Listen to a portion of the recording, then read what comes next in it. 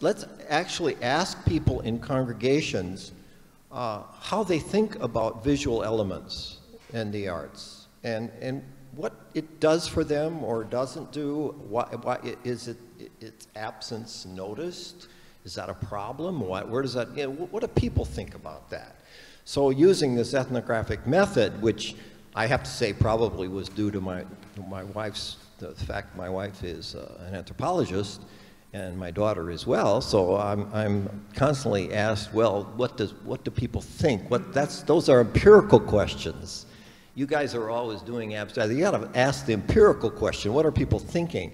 So I did a sample, chose a sample from 5 Catholic congregations, including St. Monica's, who people are here from St. Monica's in Santa Monica, at 5 Catholic congregations, 5 Orthodox congregations, and 5 Protestant congregations, and asked them all using the same protocol, what role do the arts play, why, and how to perceive it, and tried to do a balance of interviews with leaders, priests and pastors, and more of lay people, and the role that visual imagery plays in their lives, and then comparing the three traditions.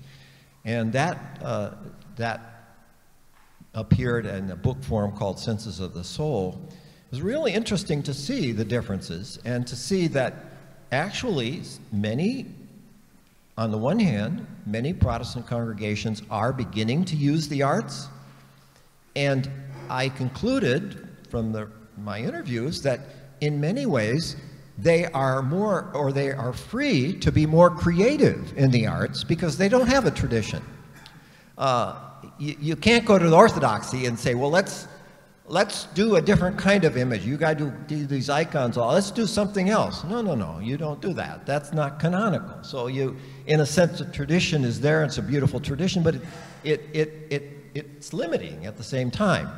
The Catholics have their own sort of limitations of their own stories and their own. So you can't imagine Catholics doing the kind of imaginative things that some Protestant congregations were doing. On the other hand, that's on the one hand, but on the other hand, of the 5 congregations, and of course I chose congregations that were engaged with the arts.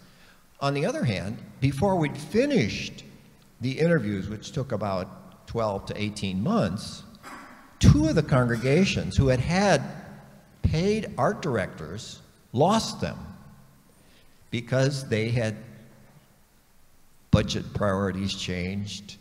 In one case, they said, no, we need lights and overhead screens. So they went in all that direction rather than the art. Well, there you are. You see, that's this innovation in Protestantism. We're all trying something new so that even if they use the arts for a while, they say, well, we did that, let's try something else. So that's the disadvantage of not having a tradition.